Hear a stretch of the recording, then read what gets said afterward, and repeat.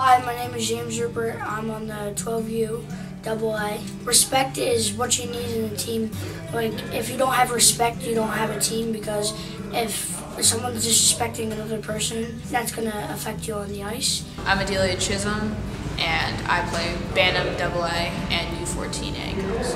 I think respect is important on a team because I'm a goalie, and when I'm out playing, it's important to know that my teammates have faith in me, and they respect that I will be able to do what I can do, and that they're just going to be respectful, and they're going to understand, like, some people have bad days, some people have good days, and it's just all about your team having your back and your team respecting you.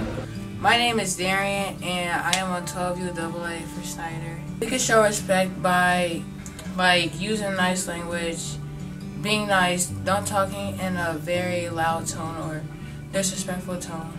My name is Hudson, and I play for Snider Hockey. Talking in a nice tone, not yelling at your teammates for a mistake they made, and overall just being nice. To be respectful to a coach, you just have to listen to them and pay attention to their drill, and if you mess up, they don't care, they just want you to get better. They can be respectful by talking and making sure that we can get something right without getting angry or frustrated. I think they could give us multiple tries if we mess up something. They could help us if we do something wrong, or if we're not trying our hardest.